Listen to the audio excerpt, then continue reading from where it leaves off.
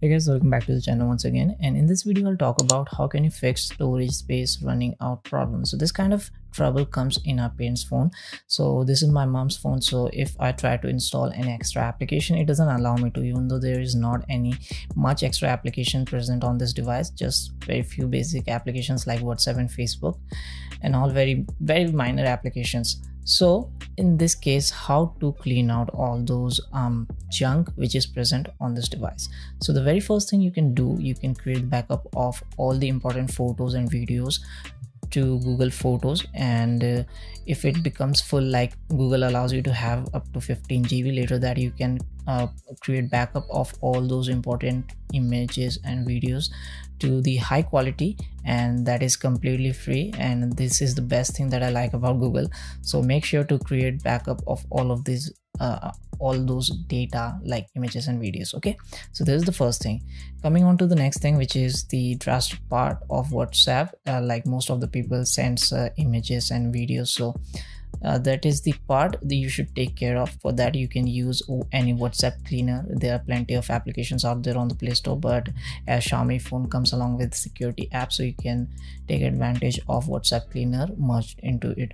So just go to the cleaner, sort out all those images and videos like sent or received, and delete them or create the backup of them on Google Drive or wherever you want. Okay, so that is the thing you should take care of, like creating backup and getting rid of WhatsApp data by sorting out. Last and the final thing, you should take care of those bloatwares. So make sure you turn on the USB debugging. I have already made a video, the dedicated video, which is mentioned in the description down below, and we are just going to get rid of all those bloatware which comes along with the device, because those are those applications which our parents doesn't use that much. So you should get rid of all of them, right? Because our parents doesn't use that browser or the which are the bloatwares, like the pre-installed things, so you should take care of. So this is the tool, the ADB tool for the Xiaomi. You can find another for your other brands if you're using like different Samsung and all. So using this tool needs like Java software environment, as well as the Java JDK, the Java development toolkit. So make sure you install both of them and run this application, and it will allow you to get rid of all those bloatwares. So I have already made a video, as I told you, so go to the description down below and check out.